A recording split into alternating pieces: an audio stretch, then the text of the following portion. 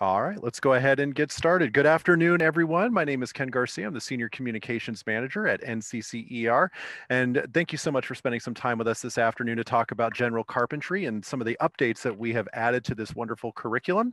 Joining us today is Dario VanHorne. He is our project manager, and Gary Ferguson, our technical writer in the NCCER product development team. Also joining us will be Buddy Showalter. He's with the International Code Council and one of the many wonderful subject matter experts that we have for all of our curriculum across NCCER. We are going to be talking again about those updates, and our hope is to have this all done by 2:30, as we do have a hard end, so we're going to try to end this in a half hour. Yes, this is being recorded, and we will have this posted on our website, and we will also be sending it out to those of you who have registered or those who are unable to make it. If you do have any questions regarding the curriculum, please do add it to the Q&A button on your screen. So with that being said, I'm going to hand things over to Dario to take it from here. Dario? Okay, welcome everyone, instructors, members of industry, and our partners at ABC. Thanks for attending this quick webinar to showcase a little bit of what we're doing with general carpentry. So for those of you who may be new to what NCCER is, NCCER is a not-for-profit education foundation created in 1996. The letters stand for the National Center for Construction Education and Research, and it was developed with the support of 125 construction CEOs and different associations, as well as academic leaders who tried to come up with something to revolutionize training for the construction industry.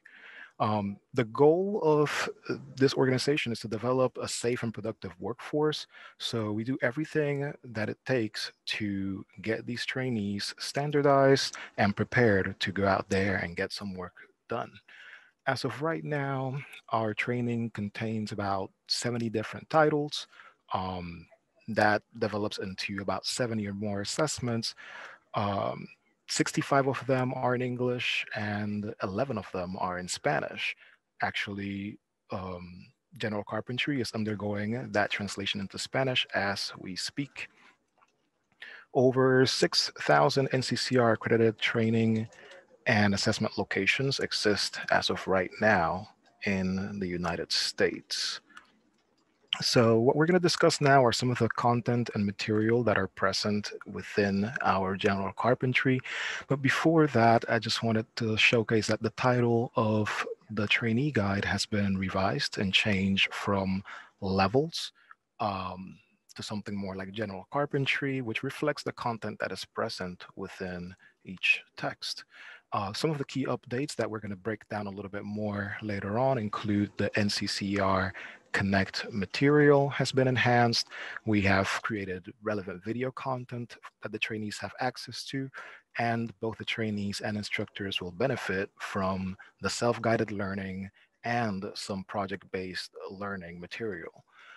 Lastly, we have improved the new content by including some images that are aligned with it in ways that are relevant for the trainee. Can we go to the next slide?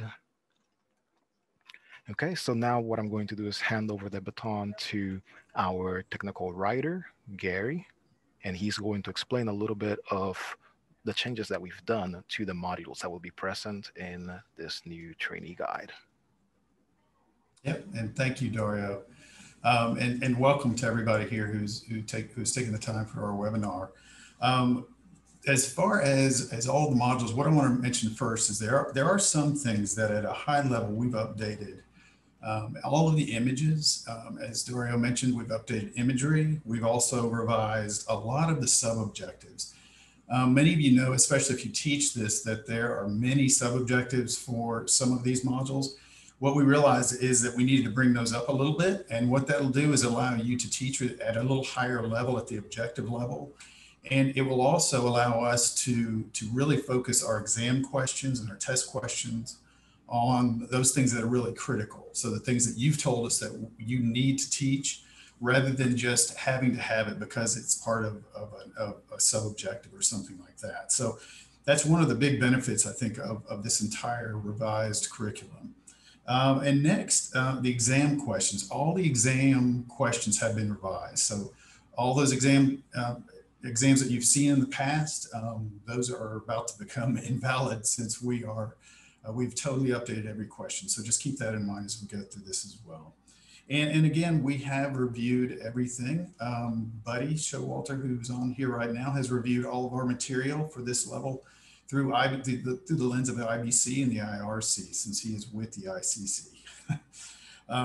First, let's talk about orientation to carpentry. So orientation to carpentry still has a lot of the same materials. We still cover the opportunities and the career paths that are available for carpenters. But as always, safety is a big issue. So with this one, we stress a lot of the safety issues that you currently see. We talk about the hazards and the things that may help carpenters prevent from getting harmed by any of those hazards. And we talk about the skills and responsibilities. So much of the material that you currently have in there, it's structured a little bit differently, but it's still there. As far as building materials and fasteners, this is where you'll probably see the biggest change in terms of objectives and sub-objectives. We really whittled down the sub-objectives, and we have restructured the modules so that the safety material is up front. The safety material we've added to, with that, we've added a lot of the information on the silica rule, since there's a lot of discussion around that topic right now. So we've added silica rule information, and as well as the information that pertains to that from OSHA. And we still have a lot of the material on, just basic concrete materials, handling and storage of materials. We've added a lot of information on engineered wood products as well. So you'll see that in the wood structural panels and in the non-panel products such as cross-laminated timber. So we've added some new things. A lot of the new building materials are in this as well. One of the things you won't see is hand and power tools in this module. We removed that because we started to get a lot of feedback from the instructors who were saying, hey, we're teaching this in core. We already covered this. And as most of you know, we've updated core. So we revised both of those modules on power tools and hand tools. So all of that information, we're going to let you teach that up front in core, so you don't have to bring it over here now and teach it in general carpentry as well. So that you won't see. You won't see that module. Construction plans and documents. We've restructured that a little bit. A lot of the feedback we were getting was more about why are you covering the details within the drawings without first discussing the drawings. So we've kind of flipped it on its head, and we've put the information on the drawings themselves, the types of drawings, and then we drill down into the details within those drawings. So that's a big change you're going to see in that module as well. Next is principles of site and building layout. And as those of you who teach this curriculum will recognize, this is a new one in terms of a module that's in general carpentry. Now, there are pieces and parts of this that we took from level 2, level 3, and level 4 of the existing curriculum, and we moved that up. And the reason we moved that up is because we were also getting feedback there that much of that material was pretty general in nature, and we needed to get it out of the more advanced levels, and we needed to bring it together. So you're going to see a lot of that material added, and then we've added some new material to that as well. So hopefully you'll like that module. It's a totally new module. Floor systems. Floor systems we cover the basic types of floor systems. And like most of these, you will see fewer sub-objectives, but you'll also see the material, the ways to calculate that material for floor systems, that's still there. And you'll also see the different components. We still cover all of that information. Wall systems, same type of information there. We still cover the same wall system components. We talk about installation of those components.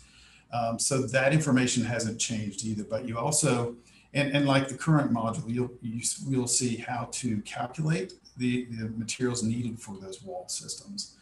Roof framing, we cover the different types of components. And with this one, like you currently do, we talk about how to use rafter squares and how to use framing squares. We spend a lot of time on that. We talk about a lot of the installation techniques, the different step-by-step methods and procedures. So that hasn't changed either, as far as how the material that we provide in terms of step-by-step. Basic stair layout systems. basic stair layout systems, staying information is there. We talk about the different types of system. We have added some information on the engineered wood products there. So you'll see more information on that as well. You'll also see some information on calculating that material. So that's still the same as well. And building envelope systems, much of that information is the same. We still have information on the doors, the vapor barriers, and installation of those barriers. We have added some information on zip systems or coated wood structural panel systems. So that's been added now as well, since we were getting a lot of feedback from you that you wanted the zip systems included. So we've added that information in there, and hopefully I didn't miss any. Did I miss any of those, Dario? I think I caught everything. So, okay. Yeah. So that's it. I'll hand it back over to you. So hopefully we'll see if we have any questions. Okay, so I don't know if you left me with anything exciting to say for the instructors. I think you kind of covered everything that they, you know, gets them worked up, ready to teach this. I would like to talk a little bit about the design that we're using for this new trainee guide. So some of the things that you can observe here is the way that we start each module, or before that, your trainees are able to flip through each module by using the color coding that's at the top. So that makes it easily to navigate as you're preparing them to jump into the next piece of content that they will be discussing. It makes it a nice way to get around the book. The next thing that we're looking at is when you begin, you have this list of objectives at the beginning, and it covers everything that you're going to be working on and the knowledge relevant to this particular module.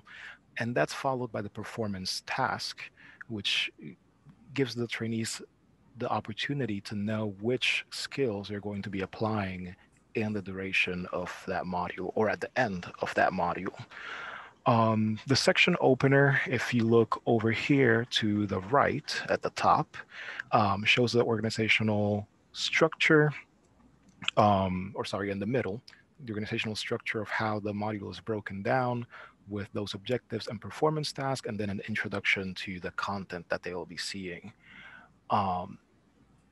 At the top, you can see how we now have the trade terms appear on the page right next to the text where they appear. So that makes it easy for the trainee who may be a little bit of a newcomer to the material to look at something that they may not remember or know what it is, and then look over to the right and get that definition immediately.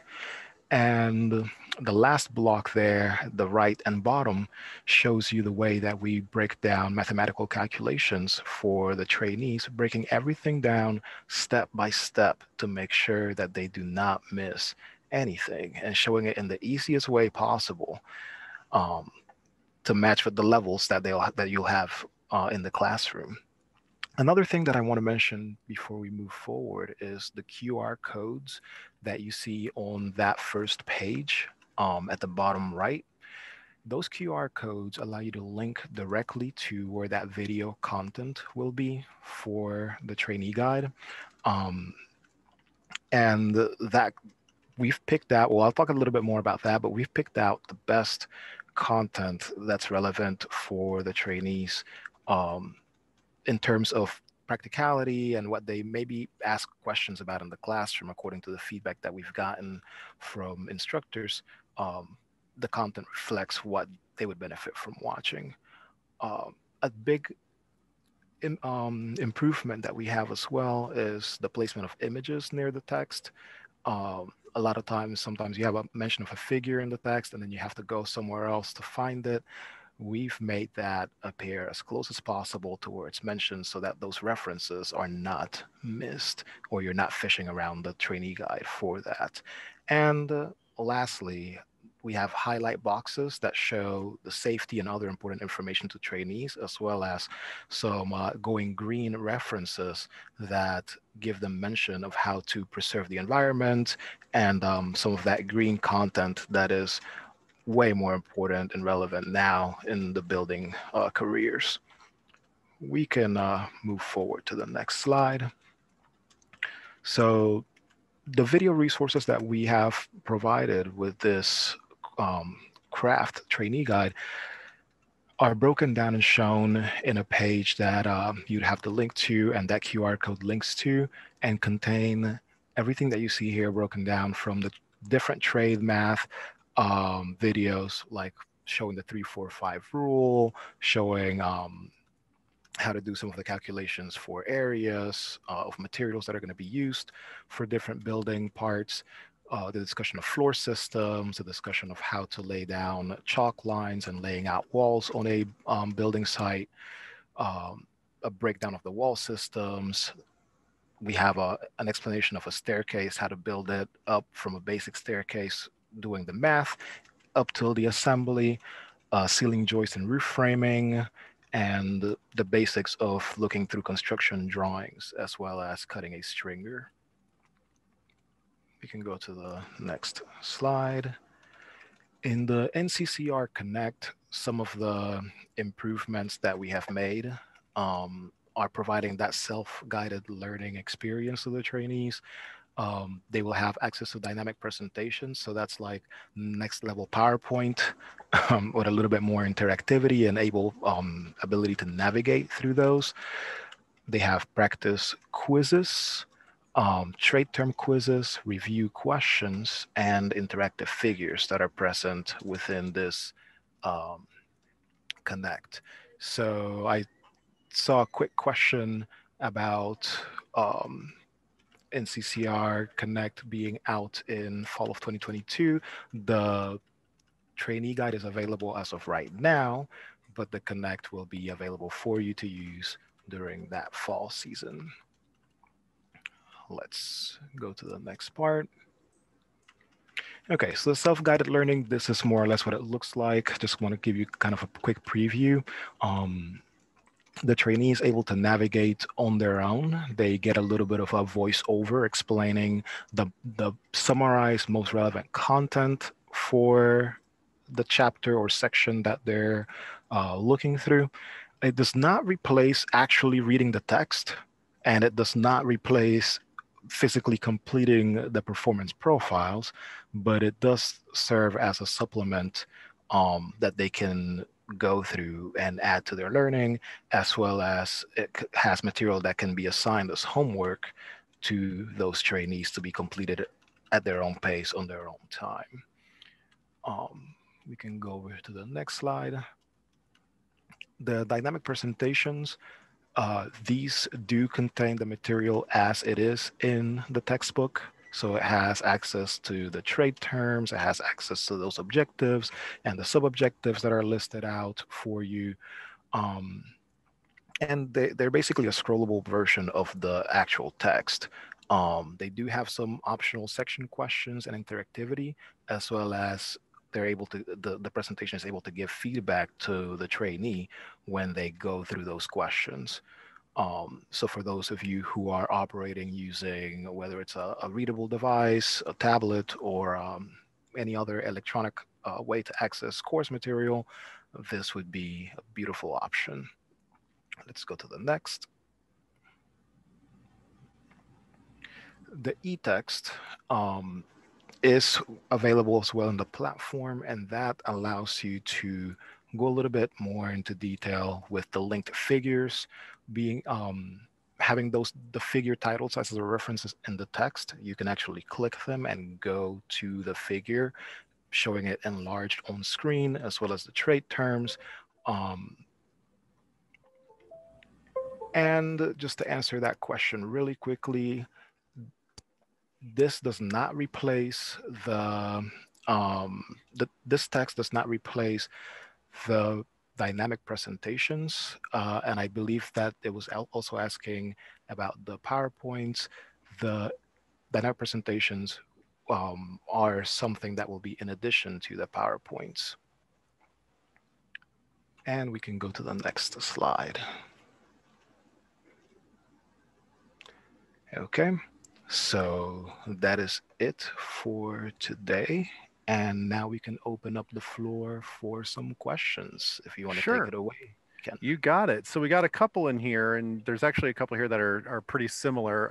One is asking, does General Carpentry 6th edition replace level 1, or are they separate? And then someone mentioned they're starting their curriculum in August.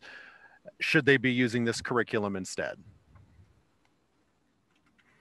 Okay, so the way that the content was structured was to pull the material that is relevant to the trainee from the structure in which it was before to something that allows them to build on that knowledge in the order that they would need it in the field. It has content from level 1 in a couple of modules that previously were present in level 3 and 4. And some of the comments that we got from instructors were that, for example, with building layout, the trainees were not getting access to that until way later in the curriculum. So it was better for that material to be pulled forward and for them to learn about how to lay out a building before they even get to, building wall systems or other content like that. Gary, would you like to add something to that? Yeah, well, I'm just thinking of that building layout particular. I mean, that's a totally new module. So that would be something that they wouldn't get if they were to use the older level 1. And there's some new information that we've added, as I mentioned earlier. There are a lot of things that we've updated, a lot of statistics you see in there, some of the safety information. We've added a lot to that. So you wouldn't get that information if you were to use that first level rather than the general carpentry. So it really, I guess it depends on how you want to structure your training program. All right, our next question is, someone teaches in a correctional setting and they want to know if these videos are accessible elsewhere other than from like the QR codes, or how else can they get access to those videos? So please reach out to us directly. We do have a lot of instructors that have a similar situation. And what we do is that we find a way to provide that to you. I know that internet access and certain things like that may be a little bit controlled. So yes, we will provide you with a solution. It would just be something that we handle directly with you. So please reach out. Okay. Our next question is, will there still be an online NCCER monitored test at the end of each module? So Gary, I don't know if you want to answer this one, but the answer is yes. There will be, and they are required to pass that module. Yeah, that exam. Okay. In the past, if the trainee began with a 3rd edition for level 1 and switched to a 4th edition for level 2, the student would not receive an all levels completed trade completed certification. Will this be changing? Could you repeat the question? Or in the past, yeah, sure. In the past, if a trainee began with a 3rd edition for level 1 and switched to a 4th edition for level 2, the student would not receive an all levels completed trade completed certification. Will that this is be correct. The way that it's structured right now, the text contains new modules, so they would need to have to follow that structure and complete the modules in order to get that certification at the end. How many levels of this course will be available as a pathway?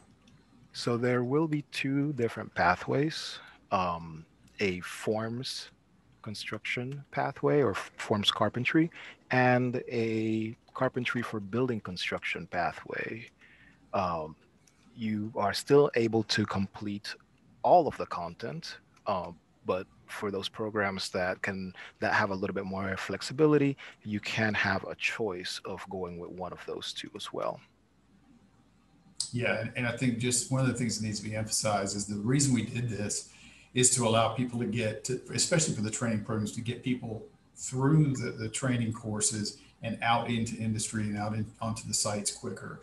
One of the things we've been hearing a lot is that people have to get out to the sites quicker. There's obviously, we know there's a shortage, so people are wanting to get them through some of these courses faster and get them through the curriculum faster. So that was one of the big reasons we did this. All right. There was one question. Let me see if I can find it again. If we stay with the 5th edition level 1 book, will our students be able to transition to the 6th edition for future levels? So the way that can work, there are modules that carry a reference to the past content. However, they would still need to complete the content that isn't present in the previous edition before they can get that credential. All right. Well, before we run out of time, I just want to thank everybody so much for joining us. We really do appreciate your time. Again, we know there's probably a lot of questions that you are still going to have, and by all means, definitely give us a call here at NCCER. Our number is 888-622-3720. That's 888-622-3720. If you have any additional questions, again, we are going to have this information, this presentation up on our website. We will also email it out. Again, if you have questions, please give us a call. So thank you so much to everyone who joined us, and we hope you have a great rest of your day. Thank you. Thank you, everyone.